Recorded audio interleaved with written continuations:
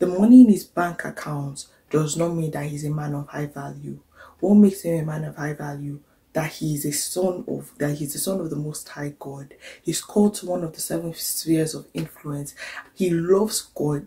He honors you. He respects you. He's teachable. He's respectful to people. He has people he's accountable to. These are all things that make him a high value man.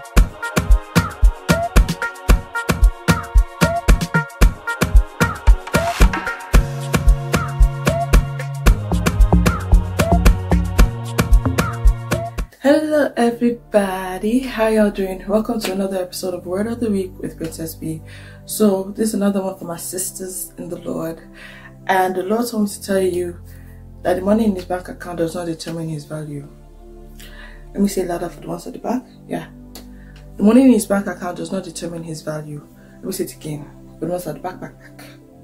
The money in his bank account does not determine his value. So in this, I know we've spoken about this when we were defining a high value man, right? But God wanted me to focus on it and settle on it and tell you this.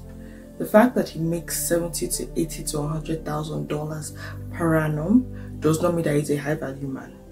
If you want to know the definition of a high value man or a man of influence as we defined him as, go back. It literally says the name of the thing. If you're watching this on YouTube, Princess B TV, I said that here. Go and watch that one. That's the definition of a high value man or a man of influence as we defined him in that video. The money in his bank account does not mean that he's a man of high value. What makes him a man of high value? That he's the son of the Most High God. He's called to one of the 7 spheres of influence.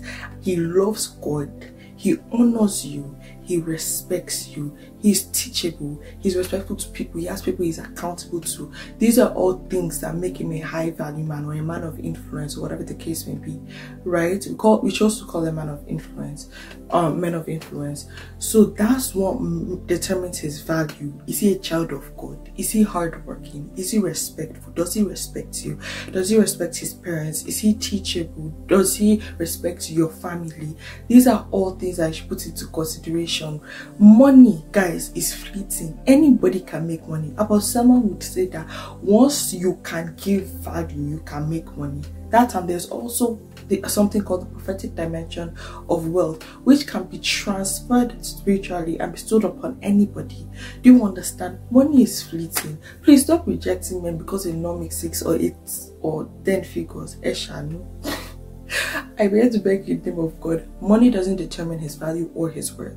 That is determined one by God and by him, actually. Do you understand? Stop using money as the sole gauge mark as to why you will not marry the man God has for you.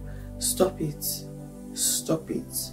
Because nobody knows tomorrow, and money can be made overnight. In this world where a trending video can make somebody go from 0 to 10,000, 100,000 subscribers and they're making money instantly, please don't reject your husband because he doesn't have money.